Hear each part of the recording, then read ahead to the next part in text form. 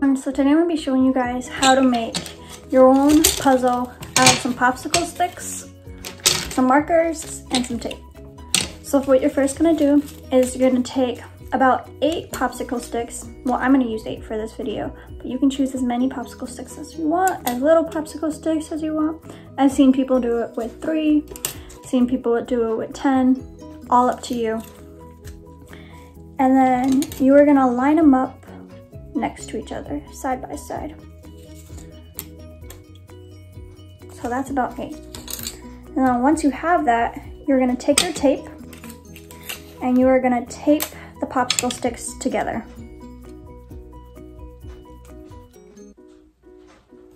You can use any type of tape for this. It does not really matter. I'm just going to use regular Scotch tape for this.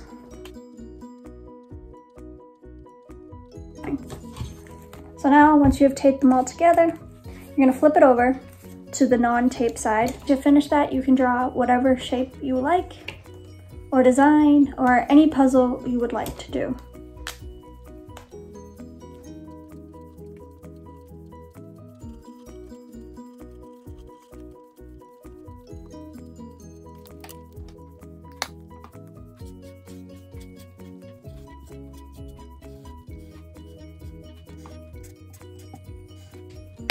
Okay, so now once you've drawn your picture, I drew a little message instead of a picture, but you will have your puzzle.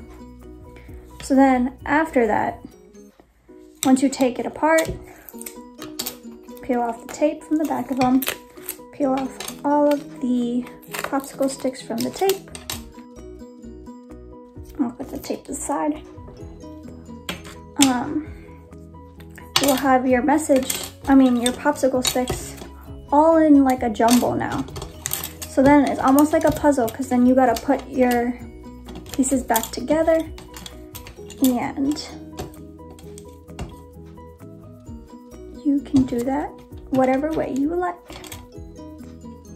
So, and then you just rearrange your puzzle back to the way it was. It's kind of easier for me because I know what I wrote, but you can do this with anything you would like. So then once you rearrange it, you will have your puzzle again. But then if you don't want to do it, if you want to do it again, you can just split it up and mix up the pieces one more time.